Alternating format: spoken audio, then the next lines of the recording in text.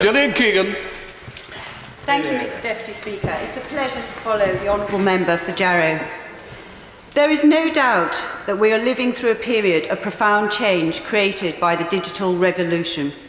We should all, therefore, welcome the Chancellor's announcements in the budget to invest in the skills and technologies to equip our country and give us the confidence to rise to this challenge. And we should feel confident. Throughout our history, the UK has pioneered change that has rippled out across the world. From the advent of the steam engine to the invention of the internet, we are good at embracing change. In the mid-1990s, at the start of the dot-com boom, I spent a few years working in Tokyo to develop chips with enough memory to enable digital cash on a bank card or in a phone. This new technology we were developing was 1,000,000 times smaller than the chip in an iPhone today. The rate of progress in the digital age is phenomenal and will continue to be.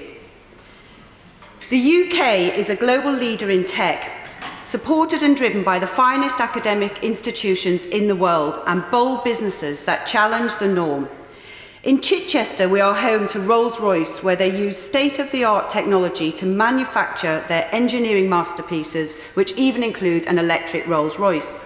My constituency is also home to a £1 billion fresh food industry, where I have seen firsthand robots ensuring the perfect growing conditions for herbs and salads as they move from potting to germination all the way through to packaging. Technology is already having a big impact on the way we do business in Chichester. To achieve our full potential, we need an integrated plan embracing education from primary, where 8-year-olds are now learning basic coding, through to secondary and tertiary, including maths and digital skills at all stages. And to anybody sat in the local comprehensive school in Liverpool, as I was, these are the keys to your social mobility. And it's not all just tech. Chichester University has a new STEAM centre adding art, design and creativity to technology, a winning combination. The government's ambition is clear, with a further £2.3 billion invested in science and innovation, the highest level in 30 years. The Chancellor is also investing in infrastructure to develop fast fibre broadband and 5G networks. And this is important, as all this talk of advanced technology must be baffling to some of my constituents as they struggle to stream music or even to download a film. As we leave the EU, we must be more flexible and innovative.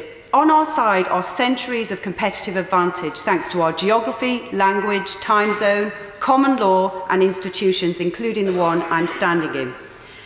As someone who has worked in tech for more than 20 years, I know this makes us an attractive hub for business, trade and technology, and we have a head start. The UK is host to 18% of the world's data flows, so we already have a well-developed platform from which to grow, and grow in all parts of the country as we expand tech cities into a tech nation. To conclude, Mr Deputy Speaker, I welcome the budget and the industrial strategy, and I am optimistic about the future of this country and the economy.